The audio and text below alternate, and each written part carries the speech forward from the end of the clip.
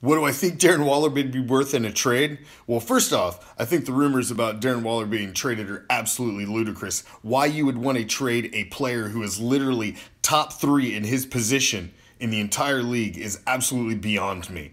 But if you were going to trade a guy who is top three in his position and as young as Darren Waller is with as much tread on the tire, he's worth at least a number one and a number two to you should get the same back that you gave for fucking Devontae Adams. But the fact that you feel like there was supposed to be something worked in that deal with Waller to be involved in the Adams deal, you don't owe the Packers nothing. That fucking deal's done, man. That ship sailed. There's no loyalty there. There's no deal owed the fucking Packers because Devontae Adams came over. How you let Darren Waller get out of house, it just would blow my mind.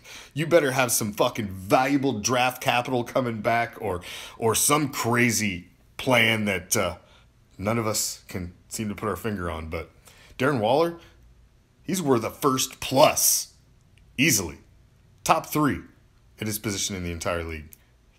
That guy's got to be in silver and black for 2022.